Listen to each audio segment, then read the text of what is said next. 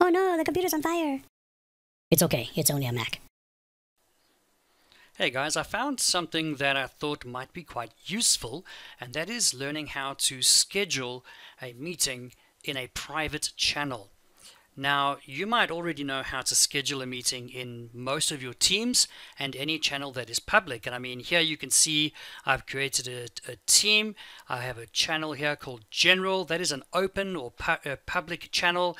And if I want to schedule a meeting, I can go right up here. There's the Meet button. I can meet right away by clicking on Meet, and I can start up a meeting, or I can click on the little arrow there. I can say schedule a meeting, and that's great. We all know how to do. I could also go to the calendar, and inside my calendar I could go ahead and schedule a meeting right away, give it a title, and then also I can choose the channel. And I mean, here if I go down to the Tech Club channels there, I can see there's General.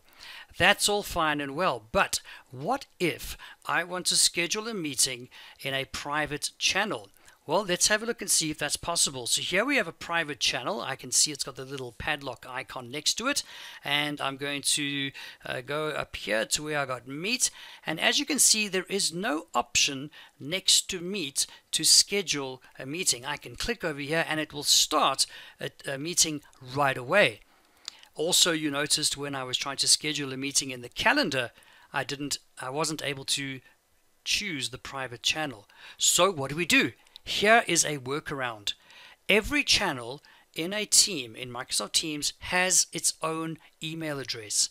How to find that email address? You go to the channel, you click on the three dots, and you go Get Email Address. There it is there, Get Email Address. So I click Get Email Address. This is now going to show me the email address of this channel. I'm going to copy that. I've now made a copy of that email address. So now let's go ahead and schedule this meeting in our private channel. Back to the calendar. Go ahead and choose the date and time, or you don't have to. You can just go right up here and schedule a meeting. It doesn't matter.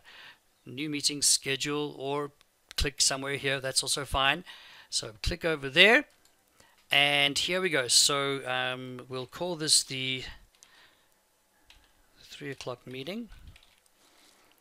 And here is where the magic happens. As we can see, it says add required attendees. Go ahead and paste that email address that we copied earlier. The only thing you need to do here is remove any of the text that's not part of the email address. So the name of the channel, that first sort of chevron bracket there, and the last chevron bracket there. Give it a second and you'll see there it is there, the email address. So I'm going to click on that.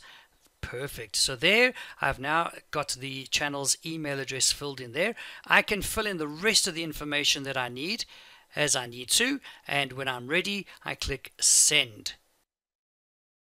And voila, there is my meeting set up for 3 o'clock.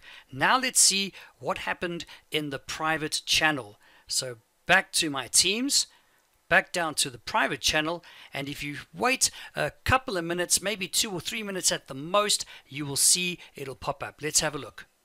Okay, it took about a minute and a half before the meeting actually arrived, and that's obviously because it's having to send an email to that email address, which is then having to translate to send back into the team. But here you can see in my private channel, here is the meeting, that's or the name of the meeting, and if I just say see more, I can then join the meeting from this link right here. So it's a workaround. It's an email that gets sent through.